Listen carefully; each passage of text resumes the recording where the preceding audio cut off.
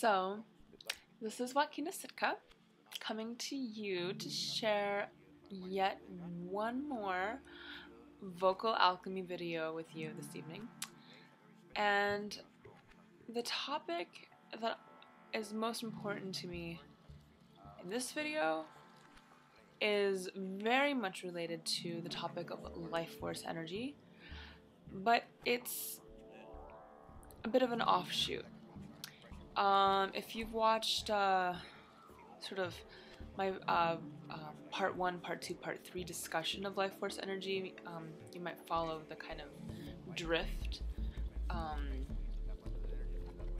because it's kind of a big subject, and so all of these I'm kind of piggybacking on like a whole bunch of different topics and thought processes around this whole thing. And so the thing that I have actually really wanted to discuss in a vocal alchemy video for like since before I even started this like a year ago, is about cultivating ecstatic energy. And I began talking about it in the last video to a degree, just saying that, you know, basically ecstatic energy is an important aspect of the vocal alchemy practice, because, you know, part 1 of the vocal alchemy practice is cultivating the inward gaze, the internal gaze of awareness and of our life force energy. So yes, once you've created that meditative state of inner gaze, of the inner glance, you know, that's very important, maybe the most important thing. However, what do you do with that once you've got it? Because you could do that and then you could just put yourself to sleep. Or you could do that and then you could just get distracted and go somewhere else. For the vocal alchemy practice, what I desire is to bring the gaze internally, bringing it into the body and into the breath, and then take that inner gaze and start popping popcorn. Popping popcorn with your life force. So you sort of like, basically it's about like kind of incrementally, vibrationally uplifting yourself into greater and greater levels of like ecstatic energy. Which is a part of the reason why I studied and practiced Tantra for like 6 years or so. Because Tantra has a lot to say about ecstatic energy and about cultivating ecstatic energy and its relationship to the life force. And at least that's how I've interpreted it and how I've learned it. But getting back to the vocal alchemy thing, basically, one of the things that I'm really inspired by, that is like a huge inspiration for the vocal alchemy work that I do in the workshop setting, is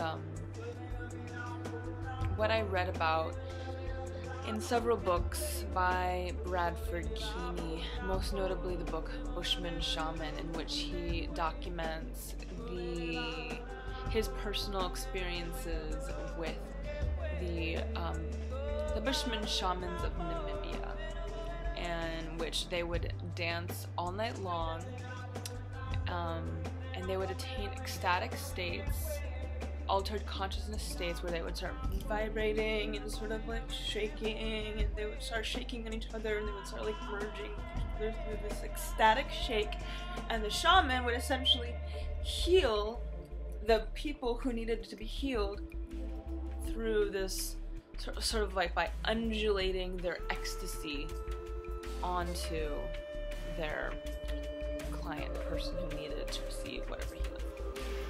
But this was kind of like a bit of a gendered process, because for the most part, in the Bushman shaman ritual, the men were the ones who were doing the sort of like dancing and the shaking, and the women were the ones who were clapping and chanting. And Basically, you can't get your dance on unless you got your chant on, unless you got your rhythm, and you got you have to have a song, you have to have a melody, and you have to have a clap in order to fuel an ecstatic dance, and in order to fuel an ecstatic trance.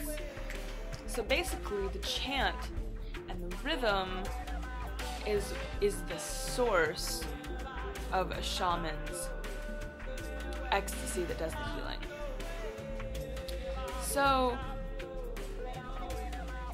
the way that I sing has often been described as sort of somewhat African sounding. So a lot of people told me that I sound like a black woman in a white woman's body. And basically, I'm inspired by African singing for sure, but I haven't studied it because it just came to me. Literally, spirit just started channeling African sounding songs into my consciousness, into my heart. And the thing that I really appreciate the most about it is the way that I've learned how to sing has multiple aspects to it. Number one, it's non-verbal and it's non-linguistic.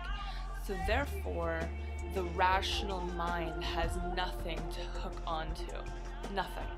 So basically, it takes the rational mind and goes thunk, and in comes the irrational, non-linear mind of the intuitive self because of the nonverbal chanting. That's a very important part. Number two, I've learned how to take a relatively complicated melody and find a hook that I can make really simple and basically get anybody to sing with me in a very primal kind of way. Say, you can even repeat after me. Te hondo, te hondo, te hondo, te hondo, te hondo, te hondo, te hondo, te hondo, when I bend te hondo, Beondo, beondo, beondo, undo, deondo, yindito beondo, deondo, pandi puliendo, deondo, pita mak beondo, kita mak deondo, kita kubet beondo. Gindako beondo, gindako bet beondo, mando, diundo, gindako bet beondo.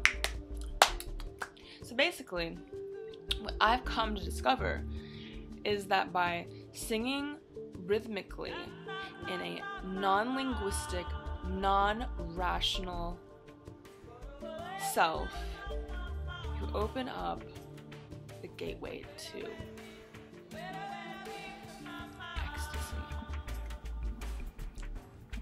true. I've experienced it many times now. It's very joyful. And the best part about it that I love is that you can experience like these transcendental states with so many different kinds of singing and chanting. Like, for example, kirtan. Great example.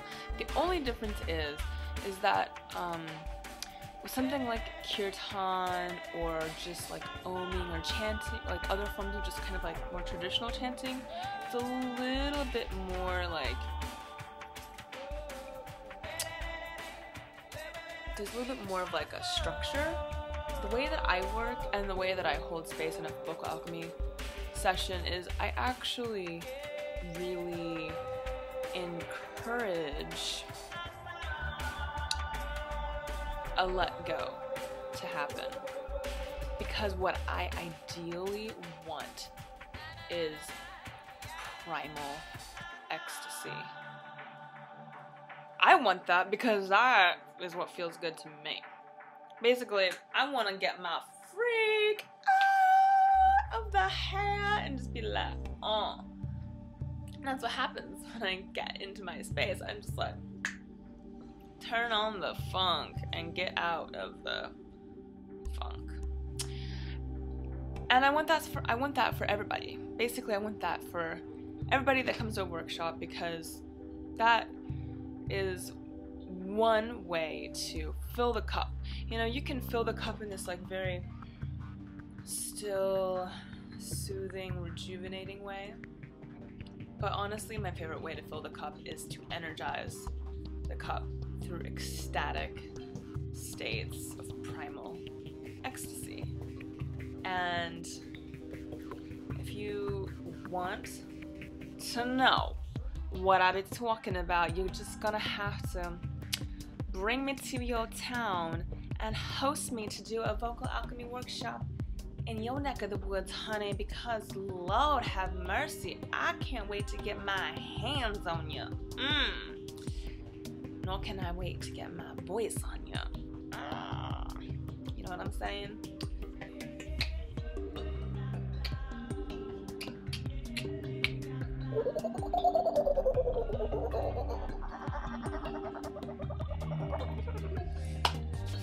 Yeah, man, that's what I'm talking about.